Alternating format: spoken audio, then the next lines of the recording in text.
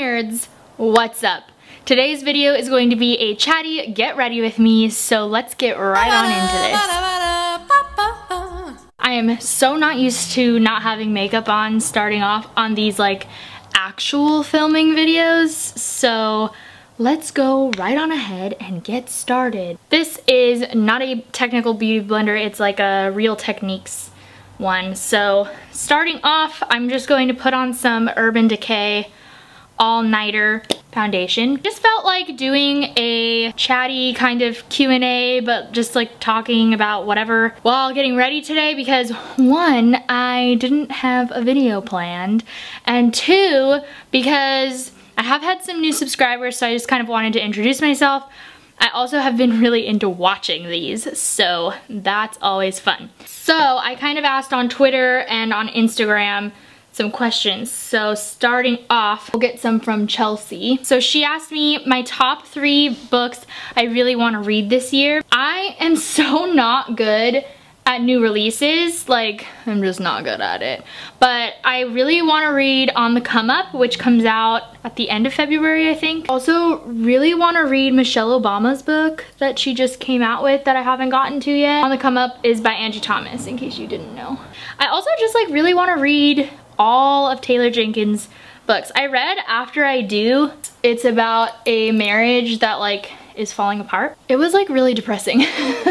But like, I mean, it has a good like message and whatever and ending. But it was really freaking me out because like I saw a lot of me and Matt, who's my fiance if you didn't know, in the two characters, and their marriage is falling apart. And so I was like, oh no, what if our similarities that right now are great will be horrible in 10 years after we've been married? So that was a fun thought. But I really loved Taylor Jenkins Reid Seven Husbands of Evelyn Hugo, as everyone does. And I did like that book, so I want to read more of hers. I don't know like which ones in particular though. I also really want to read The Poet X, and I have American Street by Evie Savoy, and I've like just stared at that book every time I go to Barnes & Noble like since it came out. And so now I own it, and I think it is gonna be, I'm pretty sure it's gonna be on my TBR for February. In February, I'm going to be participating in Blackathon and Contemporary-thon, so I'm just gonna make one TBR, like I'm gonna make my monthly TBR, which will be my Blackathon TBR because it's all month long, and then I will also make a Contemporary-thon TBR probably, is the plan.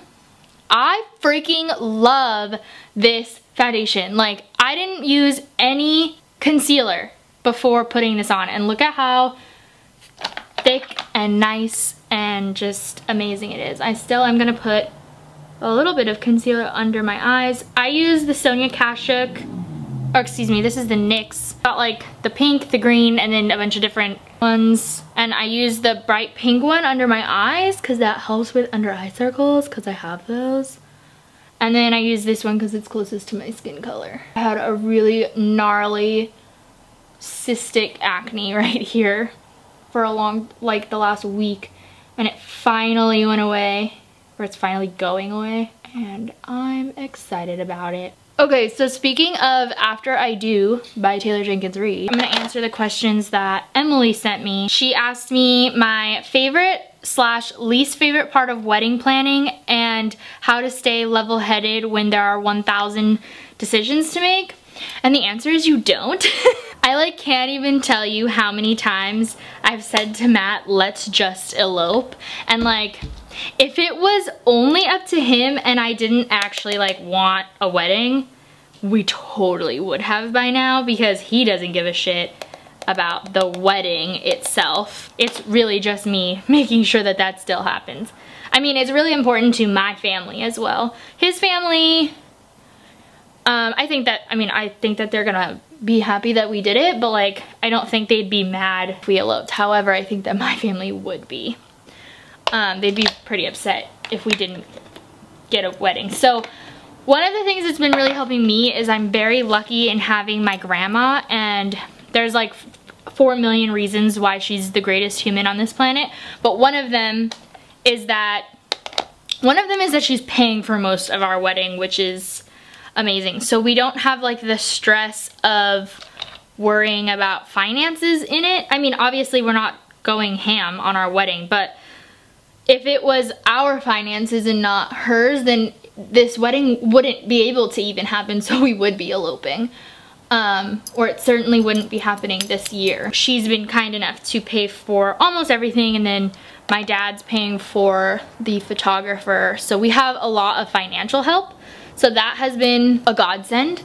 And then the other thing, oh, I'm using Too Faced, the chocolate bronzer. Other thing that she's been really great about is my grandma has planned at least 3 weddings in her life. She planned her own, my mom's, and my aunt's. And so she's like basically a wedding planner, and she knows everything. And I am getting married closer. My grandma lives 4 hours away, and we're getting married in the area that we're actually getting married at the park in her neighborhood, and then at the hotel that's like down the street.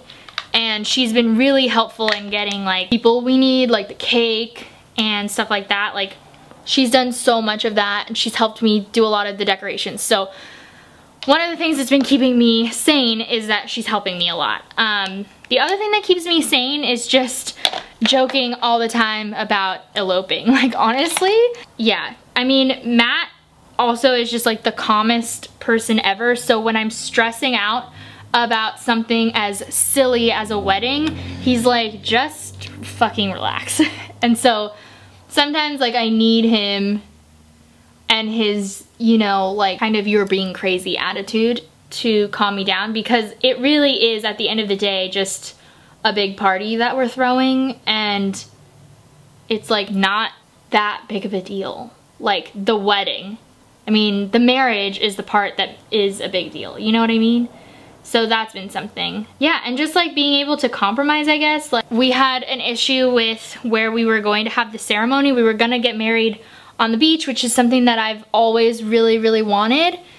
And it just like couldn't work because they had a lot of rules at that beach, and that was basically the only beach we could do it at in the area. And so now we're getting married at a park, which was really frustrating and like disappointing initially, but it's still a really pretty park. And so like, I guess just trying to like go with the flow as much as you have to. Like, I mean, stand in whatever you really, really want, but like, don't go into debt or whatever over something silly, or like don't get mad about things you can't control, I guess. I don't know. One of the things we also did to like cut finances is something that I've always wanted, a flowerless wedding. So instead of flowers for like the bouquets, we're doing paper, pages of books that'll look like flowers and be like made into a bouquet. And we're not paying for any florist because we don't have flowers at the wedding. Finding things that don't matter to you, even though they may be traditional in a wedding, get rid of them.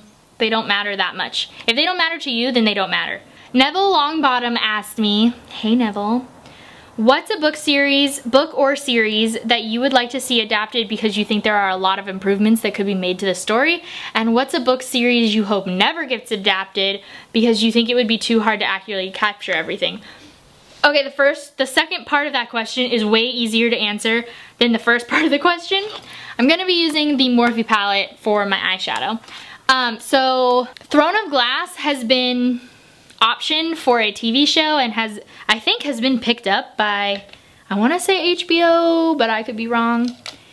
And I don't want it to be made. Like, I love that series so much, and I was so completely disappointed by the last series that got made, which was Shadowhunters, that I'm like, don't touch it. Like, just go away. I'm like happy for Sarah J Maas because I know that she's excited about it, but like, I don't know, I would imagine if I was an author, I would imagine being really scared having sold the rights to my story, because if you sell the rights, like, at the end of the day, you don't have a lot of control over what is cut, what is added, what is changed, stuff like that. So like, that story makes me super nervous because it's so intricate, just like Shadowhunters is. As far as a book that I would love to see made, to like see it made better, you know, I think that anything by Holly Black could be made really well. I would love to see be made into something visually pleasing, because like it's one thing to read it, but another thing to watch it. Same thing with the Renegade series. Although that story is so great that it's not anything I would want to change. I just think I just want to see it. As far as Holly Black, I love her. And I love like the concepts that she creates, but the execution of the stories are not always my favorite. Like I didn't love Darkest Part of the Forest.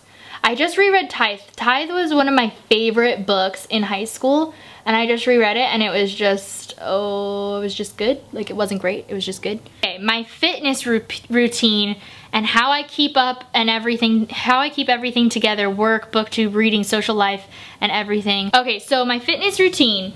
I am a member of 24 Hour Fitness, so they are fantastic. I really love, actually, I have my issues with Forever 21, what the heck, with 24 Hour Fitness, I do, but like, I also really love everything that's included in their gym membership, along with like being able to go to the gym, obviously, like just be able to work out yourself. You also get access to their gym classes, and they have like so many to choose from. And then on top of that, you also get access to their app, which can create plans for you, like workout plans where you put in how many weeks you want to do it for, what your focus is, like weight loss or performance enhancing or weight training, like trying to get buff. So you can put all that information in and what your goals are and stuff, and then they make a plan for you for a certain amount of days a week and whatever. They also have, you can also just like go on there and get workouts. You can go to workouts, and then you put in on the top, so on the top here you put in your duration, exercise, etc. And then you can also go down here and you can put in what kind of workout you want to do, like body weight, or if you want to use weights, they have treadmill only, dumbbells only, quick workouts, yoga, Pilates. So you can go in there and just like pick a random workout that they have. So those are cool too. So right now, Mondays and Wednesdays, I go to a different gym class that's set at the gym. And so on Mondays, it's Body Pump, which is a weightlifting class, and they're each an hour. And on Wednesdays, I go to Body Combat, which is cardio focused, and it's like kickboxing type thing. So you like punch, not people, you punch the air. And I just love it. My back is always really sore after that class, and it's a lot of lunges and stuff, so my legs are always sore. And then it's one of the only cardio things I do, because cardio is not actually that great for you if you're looking to lose weight. Like, I mean, it's great for your heart, so do it. But if you're only doing cardio, that's not going to make you lose weight if that's what your goal is. Obviously, that's not everyone's goal. So those are my Mondays and Wednesdays, and then Tuesday, Thursday, and Friday, I do a workout from the app. Right now, I'm in a performance booster plan from 24 Hour Fitness. So I work out 5 days a week in an ideal world. Usually I end up working like 3 or 4. This is the NYX liquid liner. I do also, if I'm in town and not busy, then on Sundays I go to yoga.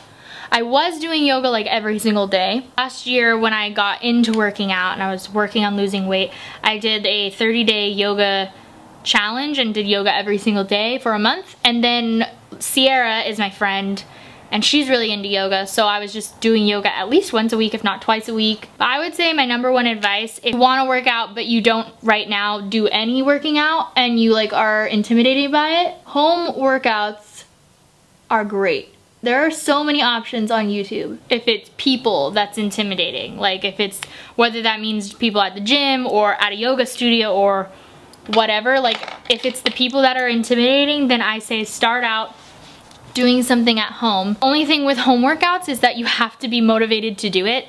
Like I really like going to those classes because the instructor is like telling you that you need to do it better. They're just like pushing you to go harder, to like move even more than you think you can, like to go deeper in the squats or whatever. So I find myself more challenged in classes because it's like having a personal trainer for an hour. I mean, it's not personal because you're in a class of like at least 15, sometimes 30 people. Also, I go weekly to those classes, so like the instructor knows my name, so she will call me out if I am not going hard enough, if I'm like being lazy. As far as managing my time, like my planner, so every day I make a to-do list, and that to-do list includes the gym, it includes my YouTube stuff that I need to do for whatever it is, it includes my work, it includes all of those daily tasks that you know you need to do daily. It still includes those, and then it includes like the things I need to do particularly today, because I am super motivated and competitive in the fact of getting everything done and checking everything off. So like even my plan to go to dinner tonight with my sister is on my to-do list. I have to do it. So it's on my to-do list so that I can get to check it off. Okay, I hope I'm still in focus. Chelsea asked me what my favorite lipstick is, and I'm pulling it out right now. It is this one. It is by Marc Jacobs. I did not pay for it, so I don't know how much it is. Marc Jacobs Snap Shut, and then the color is 300 Send Nudes. And the only complaint I have about this is I do not like that it's a roll-up, because it has melted more than once and fallen into the lid, and then I have to like shove it back in. This is one of those lipsticks where like if I let it dry, then it won't budge until it does not do the greatest job once I'm eating, but like me licking my lips or anything like that, it won't move, and I love it. I did my engagement photo shoot with this, and Matt is always very concerned that my lipstick is gonna get all over his face, and in an engagement shoot, if you didn't know, you spend a lot of time kissing each other in front of the camera, and so he was like, my head's probably covered in kisses, my nose, like, you know, and I was like, no, like this lipstick doesn't move, and it was fine. So I love it so much. Chelsea also asked me to share the last picture of my fur babies. The most recent picture I have of my fur babies are also of Matt. So there's Hedwig, Padfoot, and Matt.